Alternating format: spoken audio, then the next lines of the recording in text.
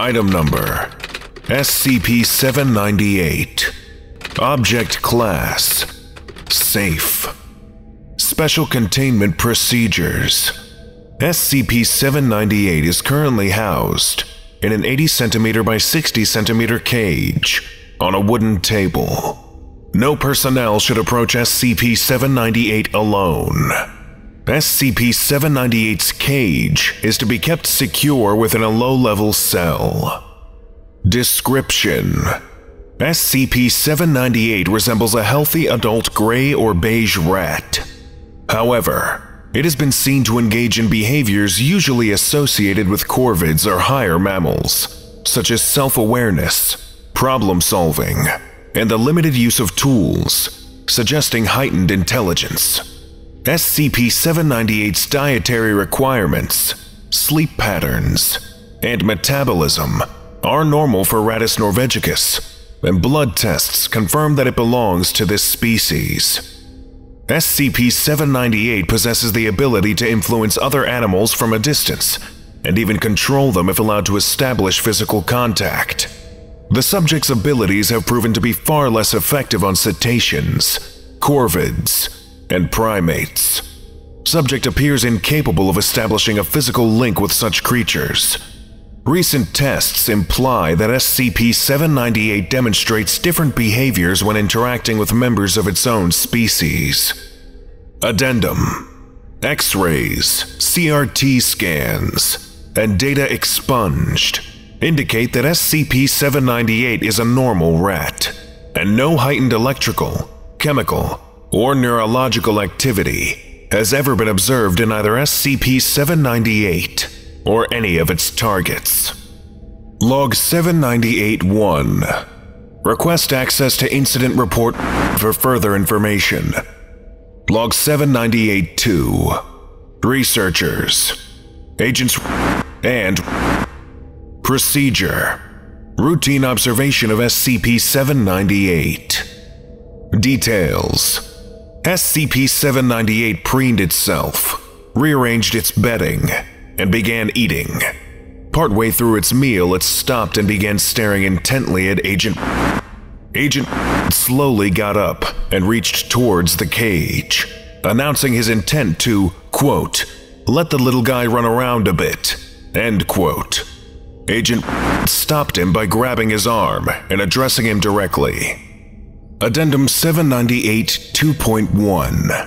Agent's experiences imply that SCP-798 can exert a psychological effect on those in close proximity to it.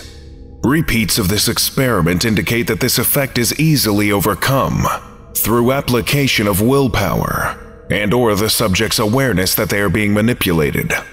Mostly, SCP-798's subconscious broadcasts are requests for freedom or more food, although it has proved capable of making researchers feel intense guilt during procedures such as shock therapy or blood sampling. Log 798-3. Researchers, Agents, and Procedure: SCP-798 was left alone with a house cat belonging to Agent. Details: the cat immediately jumped up onto SCP-798's table and began to nudge the cage off, where it struck the ground, dislodging the holding pin. Once SCP-798 had been released, the cat prostrated itself and allowed SCP-798 to data expunged. Log 798-4.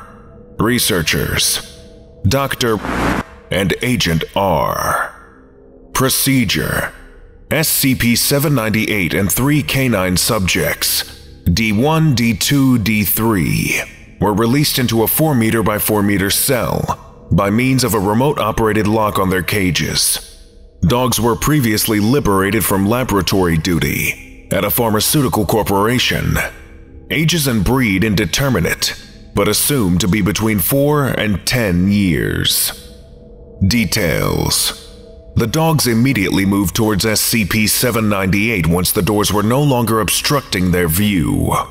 D3 was the first to reach the primary test subject and allowed SCP-798 to latch onto the back of its head.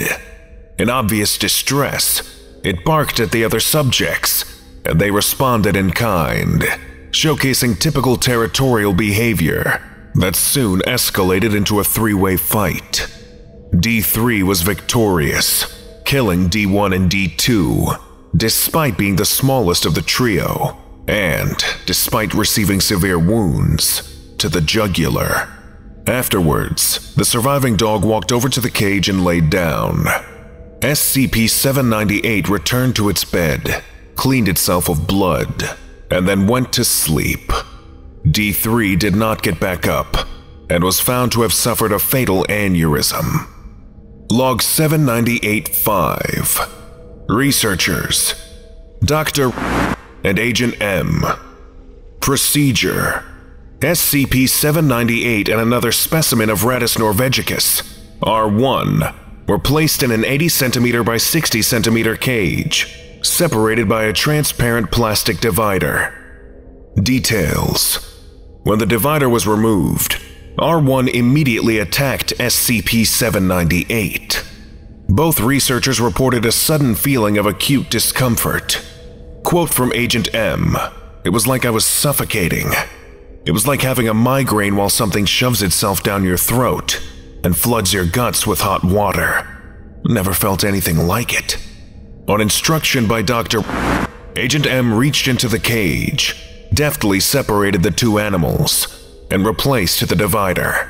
SCP-798 suffered various bite wounds, whereas the other rat appeared to have avoided harm. Addendum 798 5.1. It appears that SCP-798 may be incapable of influencing other rats, instead inspiring a primal murderous rage in them by its mere presence. Addendum 798 5.2. An hour after Procedure 798-5, the personnel on guard duty reported that R1 began vocalizing a distressed squeal.